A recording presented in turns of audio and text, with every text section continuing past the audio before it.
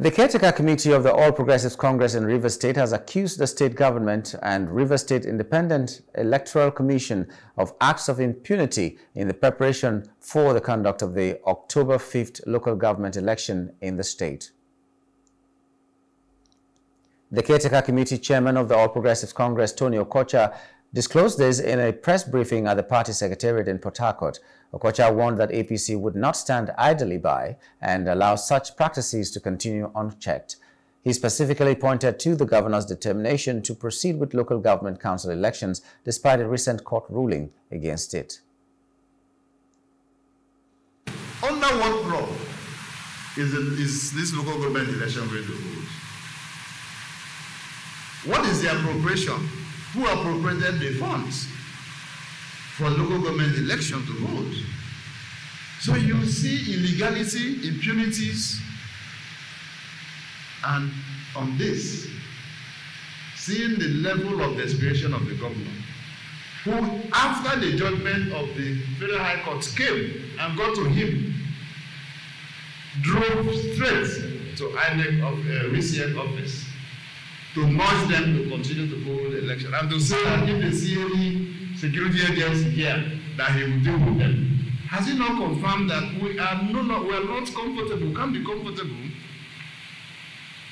to conduct or contest election where the governor himself is the chairman of an agency of government that is responsible for the same election?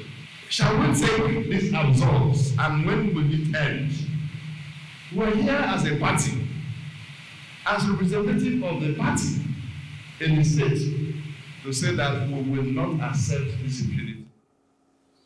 The Publicity Secretary of the Caretaker Committee, Chibuike Ikenga, alleged that the Rivers State Independent Electoral Commission and the Rivers State government have a penchant for the disobedience of court orders and judgment, which he described as a recipe for crisis in the state. Secretary of the Caretaker Committee, Eric Mwibani, described the governor visiting the office of the State Independent Electoral Commission as an infringement on the rights of other parties taking part in the election.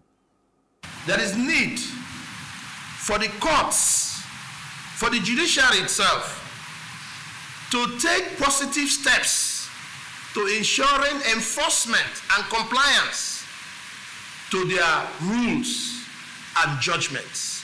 By that way, citizens of Nigeria, particularly Rivers State, as Rivers State government and Rivers State Independent Electoral Commission had signposted that whatever decisions that are taken at the courts will not be obeyed and that nothing will happen.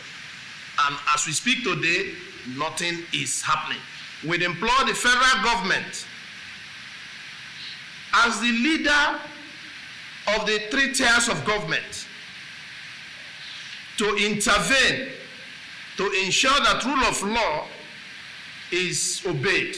Nigerians must know that the Rivers State Independent Electoral Commission, which is being controlled by the Rivers State Executive, is about to go outside of court judgments that are bad, all the institutions that are business in the conduct of local government elections and indeed other elections in Nigeria from doing so.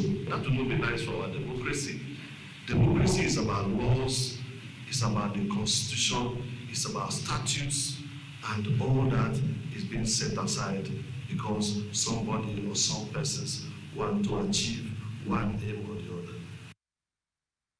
Tony Okocha called on all agencies involved in the local government elections to respect the law and urged well-meaning individuals to intervene and prevent the governor from turning Rivers State into a lawless state.